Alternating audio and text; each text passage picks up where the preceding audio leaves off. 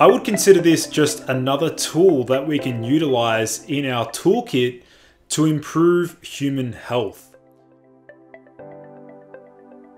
What's up guys, my name is Lucas, the founder of Ergogenic Health, and my mission is to bring you the most cutting edge health information that you'll struggle to find on Google. So if you do not care about your health, please do not subscribe to my channel. So ultimately in today's video, what I'll do is take a look at some of the benefits of essential oils and also go through some of the existing research that is, quite impressive when it comes to improving human health. So of course, we firstly need to ask ourselves this first question. What are essential oils? Essential oils are complex substances consisting of hundreds of components that can vary greatly in their composition depending upon the extraction process by the producer or the origin of the plant.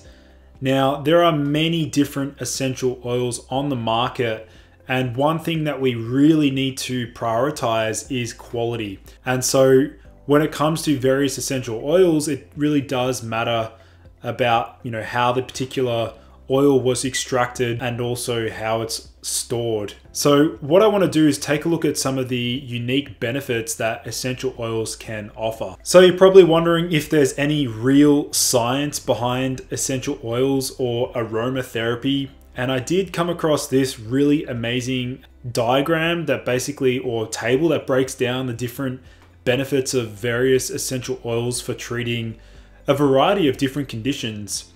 This particular table was captured from Aromatherapy and Essential Oils, a map of the evidence, and this was published in 2019. And we can go through the top, starting from anxiety in healthcare waiting spaces, different types of anxiety. Then we've got using essential oils to help with complications in hemodialysis, helping with depressive symptoms, dysmenorrhea, so menstrual issues. We've seen that essential oils can be applied for nausea and or vomiting, so post-operative conditions. Essential oils can help with a variety of different pain conditions, which is obviously beneficial for that sort of population group. And then we can also see how these essential oils can affect some of the physiological parameters such as blood pressure. We can see systolic blood pressure, SBP, and diastolic blood pressure, or also known as like hypertension. So we can see that, there's different degrees of evidence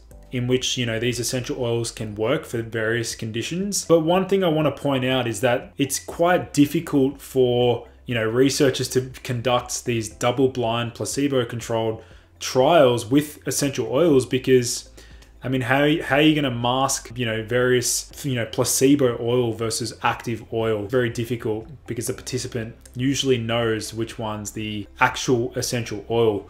But the whole point of this slide was to basically illustrate that there's mixed evidence when it comes to using essential oils to treat a wide variety of conditions. So this one here I really wanted to highlight is how sniffing this particular oil can boost adrenaline levels in the body. And I'm sure many of you know the effects of high adrenaline, some of the effects that you might notice if you have high baseline adrenaline levels. But I'm just going to read a snapshot from this particular study. Fragrance inhalation of essential oils such as pepper oil, estragon oil, fennel oil, or grapefruit oil resulted in a 1.5 to 2.5 fold increase in relative sympathetic activity, representing low frequency amplitude of systolic blood pressure compared with inhalation of odorless solvent triethyl citrate. In contrast, fragrance inhalation of rose oil or patchouli oil caused a 40% decrease in relative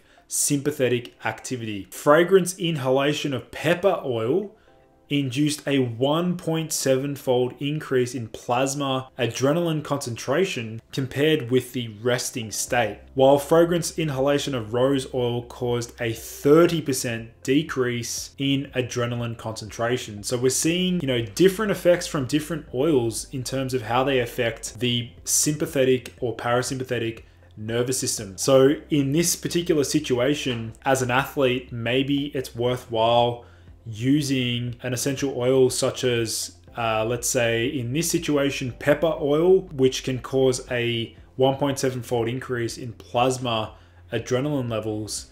And then perhaps maybe if we're trying to promote sleep or relaxation, then we'll lean towards like rose oil, which can decrease adrenaline concentration. So that particular study was titled Effects of Fragrance Inhalation on Sympathetic Activity in Normal Adults. So I found that really interesting how, just simply by inhaling essential oils, we're inducing a physiological effect in the body. We're seeing reductions or increases in sympathetic activity in the body. So I'm sure many of you know about this particular essential oil. We're looking at rosemary. So sniffing this particular essential oil can boost and improve memory performance. The study was titled Aromas of Rosemary and Lavender Essential Oils Differentially Affect Cognition and Mood in Healthy Adults. And what they noted was that rosemary produced a significant enhancement of performance for overall quality of memory and secondary memory factors, but also produced an impairment of speed of memory compared to controls. Perhaps rosemary can be best utilized for context dependent memory states. And this is actually something that I leveraged, during my university degree. I was actually using rosemary essential oil to act as a contextual sensory effect, that every time I smelt that oil, it would evoke and trigger some of the same memories during that period of study, and then be able to retrieve and access those memories, post 3 to 4 weeks later. So I found that really interesting, how we can use essential oils to improve memory performance. And this would work really well in conjunction with a lot of the nootropics that I talk about on this channel to improve memory, such as PRL 853, methylene blue, piracetam, oxiracetam, and other compounds that you've heard me talk about. I wanted to also highlight this particular study that looked at the anti-anxiety properties of various essential oils. Now, this particular study was titled Effects of Inhaling Jasmine Essential Oil on Anxiety and Blood Cortisol Levels in Candidates for Laparotomy, a randomized clinical trial. You can see here that the materials and methods, so there were about 84 subjects in the study. They were randomly allocated into 2 intervention and control groups. And what they noted was a massive reduction in the anxiety score for the group receiving the jasmine essential oil. And they noted pretty dramatic decreases in cortisol, which is obviously a marker of stress and even anxiety. So we're seeing a beneficial effect simply just by inhaling jasmine essential oil on anxiety. So that's pretty impressive there. Thinking about combining, maybe a jasmine essential oil with, let's say, L-theanine and maybe some magnesium and glycine to have a potent cortisol lowering effect. Now, I just wanted to finish up by mentioning this one danger associated with essential oils. There is one essential oil that I do not suggest men utilize at all, and that is lavender essential oil. Now, research has shown that lavender oil has been associated with early breast development in girls. Lavender and also tea tree oil are also thought to lead to a condition called prepubertal gynecomastia, which is abnormal breast tissue growth in boys. There was one particular doctor that advises against diffusing lavender and tea tree oils because of the potential complications, particularly in children and teens. Pregnant women and people who have hormone-related medical conditions such as diabetes should talk to their doctors before using essential oils. So key point here is avoid lavender oil. It may be estrogenic, and also factor in that we really want to avoid ingesting essential oils without, proper guidance from an aromatherapist, because some of these oils can be very toxic if ingested. Hopefully you learned something new in this video. This is, to broaden and sort of expand our toolkit.